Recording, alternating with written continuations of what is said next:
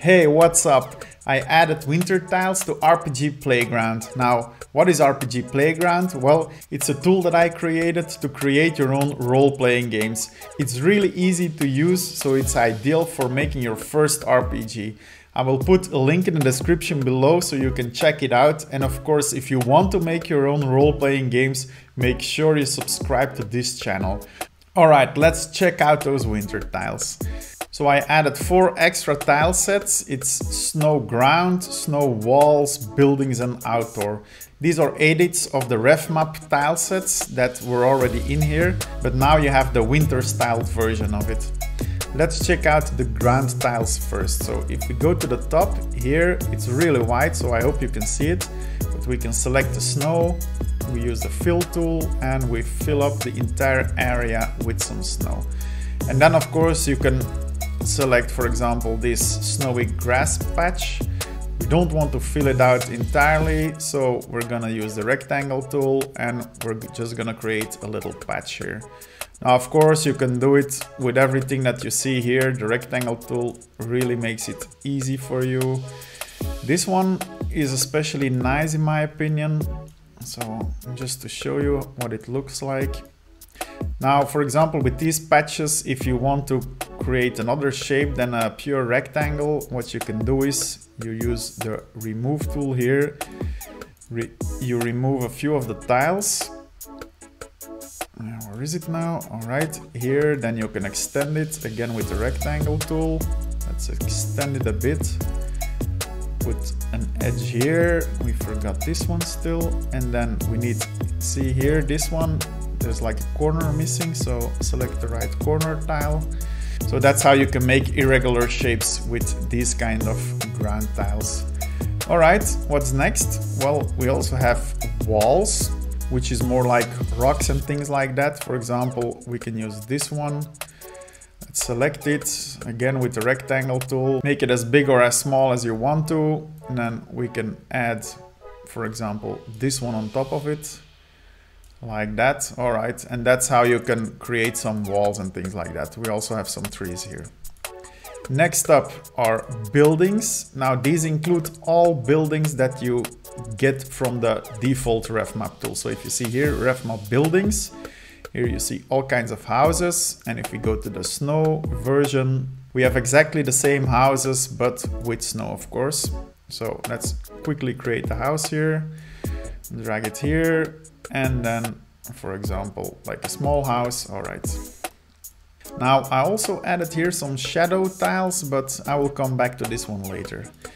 Now let's check out the final one, which is the snow outdoor. And these are like trees or anything else that you can find outside. Also at the end here, we have some extra rooftops. So for example, if we select this one and we select the paintbrush, then you could add it like this or have a taller roof, of course, then it might look nicer. All right, and the rest is of course really easy. Just add some trees here. I also made sure that this one is like 3 tiles high. So if you use the rectangle tool, you can make this as high as you want to. Also, for example, 2 tiles, 3, 4, and this one too. You can make a whole patch of little bushes here like this. And let's add another thing here with the paintbrush. All right, cool. Now I mentioned the shadow tiles, so let's go back there at the buildings.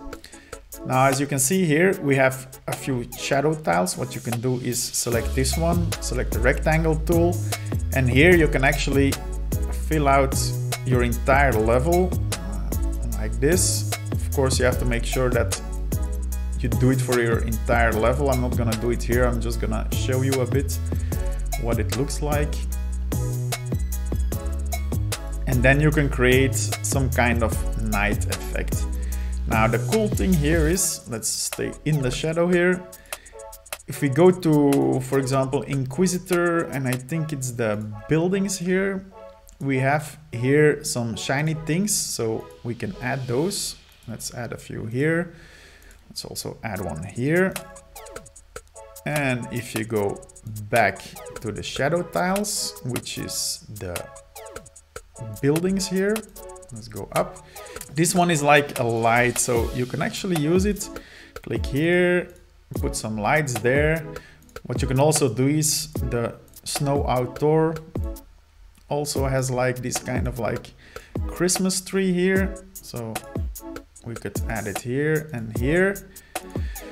Go back to the light, highlights here, and then you can also add like a few lights here. So I think you can create some really nice effects here. Of course, let's try it out. Let's the hero walk around a bit. Of course, these sides here, you have to all fill it up with shadow. If you want to go even darker, then you can do that. So this is the light one, this is the dark one. If you want to go still darker, you select the other one. So first we had the dark one, now we select the light one. And you can even make it still wanting darker, if you prefer that, of course. Now that's it for what's available right now. Of course, if you like RPG Playground, if you like this update, I make RPG Playground available for free. So please do me a favor and give me a thumbs up on this video. That's much appreciated. Now on to what you can expect next. So let's take a look at the roadmap.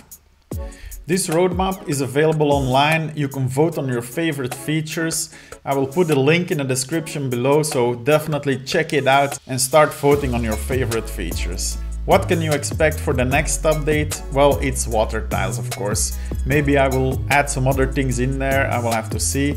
And if you notice this one, for the near future, I moved inventory, shop and item system in the near future. So when I'm done with the water tiles, you can expect this one. It's a big development, but I know a lot of you want to use this in your RPG games, so I'll focus on that one after the water tiles.